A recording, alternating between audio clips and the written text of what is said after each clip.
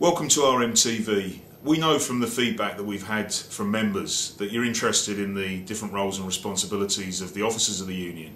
So in the first of a series, we dropped in on President John Leach at his office at the London HQ to talk about the role that he plays and the job that he does as President of RMT.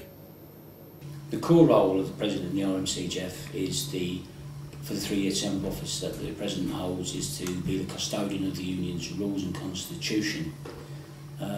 It's worthwhile always remembering that the cornerstone foundation, bedrock I call it, of the RMT is its democracy.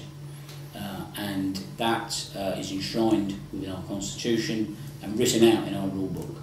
And the President's primary responsibility is to make sure that rule book is adhered to and the integrity of it isn't compromised by anyone within the union.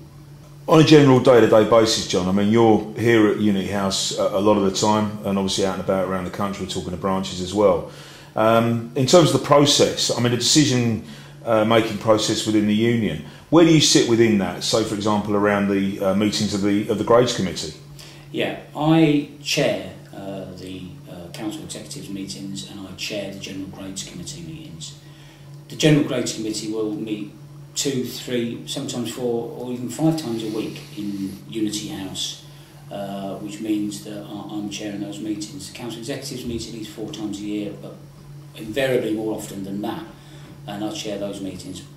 So those meetings are the ones I chair along with the annual general meeting. The role of the President of the AGM is pivotal. You chair the AGM from start to finish, and you're there from Resolution 1 until the end. It's worth remembering that the annual general meeting in the RMT's constitution is a supreme governing body, and that word has been chosen for a reason.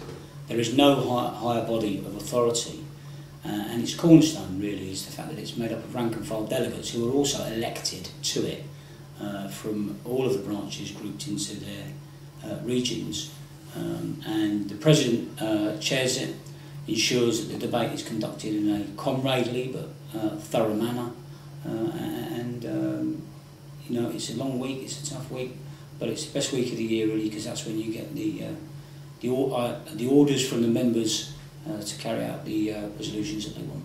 John showed us around the Unity House boardroom where the union's executive bodies, the Council of Executives and the General Grades Committee, meet and do business beneath his watchful eye. The RMT boardroom is steeped with history, from the portraits of past presidents gracing its walls to the records of the executive proceedings, which go back almost a century. Even the furniture, including the President's chair, has a story to tell. There's some history behind this one, Geoff. If you look carefully into the top of this chair, you will see the letters carved ASRS. And the ASRS stands for the Amalgamated Society of Railway Servants, which was one of the predecessor unions which merged in 1913 to become the NUI. It was the President's chair in the ASRS, which was formed in 1872, and then went into the NUR in 1913, and today is used by myself and will be used by the Presidents that come after me in the RMT. And that's part of our history and it's part of our heritage, and it's what we would call living history. The table, this is the Executive Committee table. As I understand it, this was built for the Union in 1913, and some historic issues have been dealt with around this table. The 1919 railway strike, very famous historic event for our Union. The 1926 general strike, the First and Second World Wars and the effect on the membership and the people of the country. The miners' strike, railway privatisation, railway nationalisation, the election of the 1945 Labour government, and today, yesterday, the Council Executives dealt with all of the resolutions carried at this year's AGM and dealt with 94 separate votes on separate issues, sitting around here, basic rules of debate, resolutions written out, voted on, agreed, put in a minute book. These are the proceedings and reports from 1933. I made reference to these this year in my presidential speech at the annual general meeting, where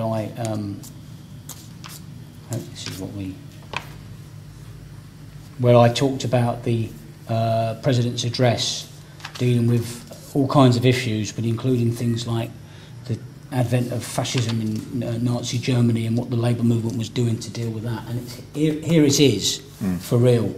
And the economic crisis that the country was dealing with at that time. I drew a parallel to where we are today in my speech, only because we learned from their lessons, and the Union was on top of it then, I hope we are now as well.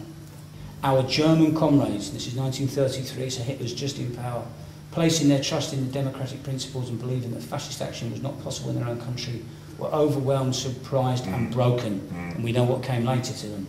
Let's just remember, and that's when he goes on to say what I said at the beginning. So it really is there, and it's important, and we preserve this because we know the importance of keeping a true and accurate record, but also to learn a lesson from it. Well, these are some of my predecessors going back through the whole history of the RMT and the NUR and the ASRS before that. Some of these people I've known personally, like Tony Donaghy, John Cogger, Phil Boston, Rich Hopkins, and Don Laughlin, and then the others before that. But you go right back to the beginning here, where you see President Bellamy, who would have dealt with the railway strikes of 1911, and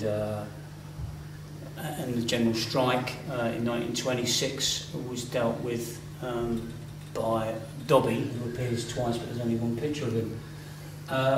These were all rank and file elected railway men, were all men, and they were presidents. And they all had done their terms of office and moved on and went back to work. And, you know, at the end of this year there's going to be an election, so my mugshot's going to be up there from January the 1st, and onwards it goes onwards.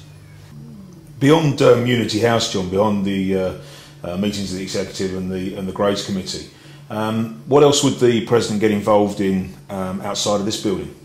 Well, I've made it my point to get out actually of Unity House as often as I can and visit branches with 12 regional councils, most of those I've personally met, visited, and that's a key part of the job, and also workplace visits as often as possible, whether they may be Caledonia, McBrain ferries, permanent way workers, Aberdeen offshore workers, throughout the piece. I also represent the union when we meet the government, when we meet sometimes senior employers, but remembering we've got a fully well-qualified team of officials and representatives out there doing that job as well. John, tell us a bit about your background and your role before you became President, and presumably the one that you'll be going back to when your term concludes. I joined London Underground in 1985 as a railman, and worked on stations throughout that time. Currently a station supervisor, and I say currently quite importantly because the 3-year term of office President, when it's over you go back to the job you had before you were elected, and that's what I'll do. Before I was President I also been thoroughly involved in the NUR and then the RMT after that. Served 2 terms on the Council of Executives for the London Transport Region through the late 1990s, early 2000s. But at the end of this year, I'm back to my station, back to work. There'll be a new president, elected by the membership, getting on with the job. So this is very much a role in the union that anyone could aspire to? That's right, and so they should. I mean, one of the most important features of our constitution is that the president and the council executive members rotate. They do fixed 3-year terms of office, and then the mantle of leadership is passed on to an elected new person. We believe that does a number of things. It encourages and brings on new people, it makes people stay fresh, and it provides for a degree of accountability which we think is second to none.